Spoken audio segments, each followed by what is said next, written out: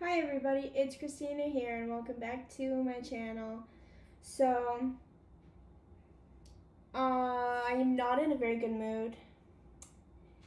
I talked a couple days ago about how my supervisor was trying to change my hours, and so he said he was going to talk to our boss about it, and I sent an email asking about it, and I got an email back saying, hey, we just don't think you're needed for this time.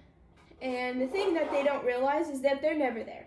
They don't know whether I'm needed or not. They should have asked the evening, because the evening would tell them, yeah, she's needed, because when we're low on people, she always steps in. But yeah, besides the point. And then I got in trouble because when I worked an extra hour, because I was basically told to, he never got the email. I learned about it that day. In fact, I came early because what someone has said kind of it made me very anxious. So I came in early. And then I got in trouble for that. And I was like, I'm starting to think this might not be the place for me. But the problem is, if I have a 2-week vacation planned. If I put in my 2 weeks now, I cannot take my vacation. And I'm going to take my vacation, so I'm going to take my vacation and then put in my 2 weeks. Because I'm just going to stick it out for then. This whole situation is stupid. Also, not only do they, miss the fact that they're basically telling me that I can't pick up my kid on time.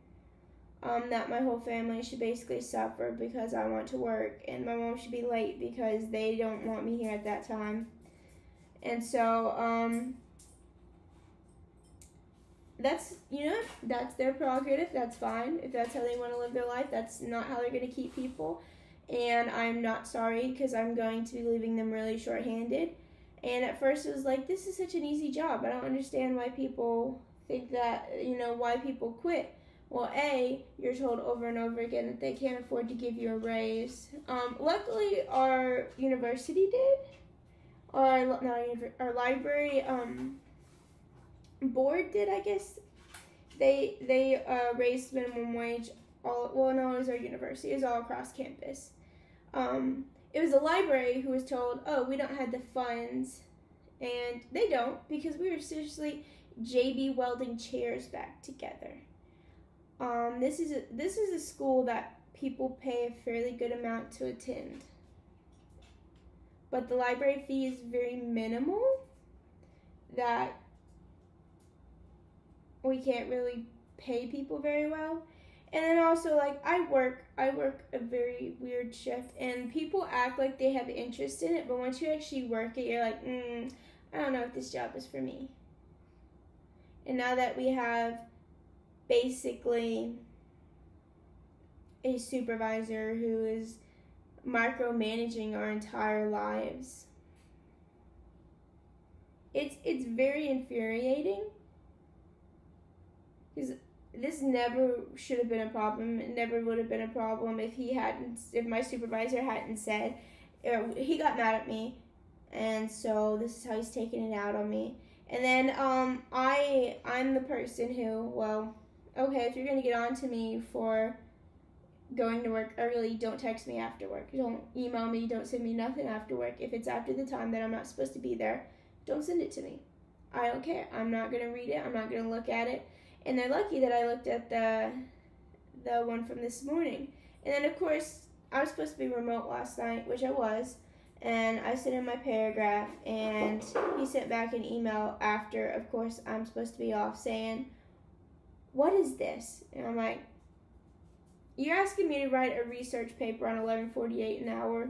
You're going to get an $11.48 paper.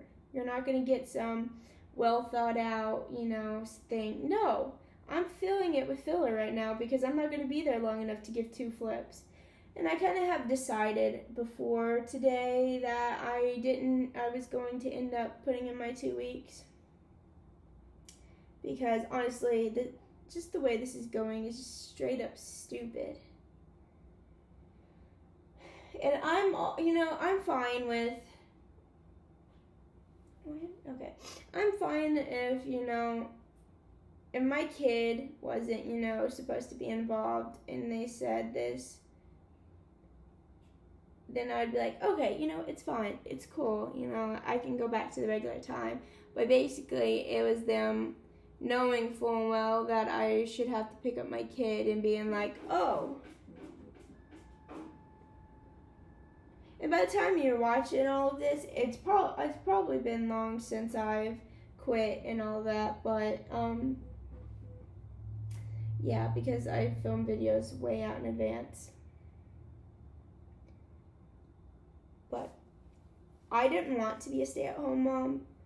I really didn't. I don't like it. It's very boring to me. But unfortunately, it looks like what I'm gonna have to do. I'm gonna keep my child in daycare because that's one thing that we don't want to change for her. She's playing with their food bowl. But yeah, basically when you're telling me, oh, you know, you need off because of your kid, but we're not gonna let you off, it's kind of just like, okay, well, you're not for me then. I'm not saying that I need off every time my kid, but like this is something that has always been. I've always had a little bit earlier of a schedule because of my kid. No one has ever had a problem with it before until now. And the bad thing is my supervisor has told me several times on several occasions, oh, I wish we'd stagger our schedules a little bit more so that way, you know, we could have coverage because there's no need for everybody to be here. Oh, what happened to that, huh? What about that? You want to say one thing to my face and another thing behind my back? Or which one do you mean? Do you actually, because you weren't mad at me at that point, so you were like, oh, staggering is fine. I despise people. And I know that I'm going to get comments, well, you know, people have it worse. I know people have it worse, but they don't have a platform. They're not filming. They could film and, you know, people might hear them talk too. Because let's be honest, how many people actually have made it this far in this video? I hear my dog throwing up. On that note, I gotta go. I will see you guys later. Bye.